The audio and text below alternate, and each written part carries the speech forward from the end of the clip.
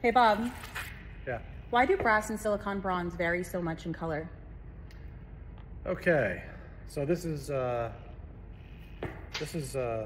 question that people constantly comment on our YouTube videos.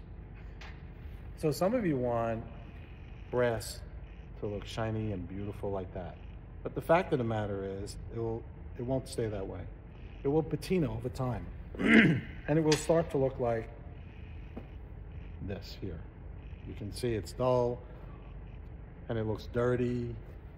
Some people say that, hey, those cap nuts you sent me, they're old. Well, that's not true. Maybe they're on the shelf in the inventory, and they start to patina on the shelf after manufacturing.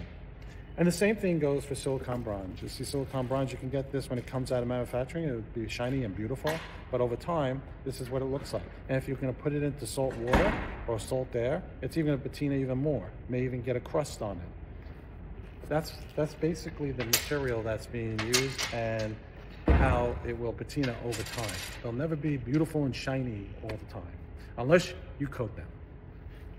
Thank you. You're welcome.